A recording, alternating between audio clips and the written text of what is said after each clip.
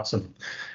So nothing too major today. I want to go over a few things though. I think the first is just a reminder to just understand that we can create value in different ways outside of just being able to obviously broker debt and equity. I think a lot of people have needs right now, and it's getting to the bottom of those. I think it's time to plant seeds, and hopefully they get watered and things kind of come back to roost, if you will. So I think just finding ways to, I have a running list of every person that I talk to and what they're needing, and most of the time it's not debt or equity right now.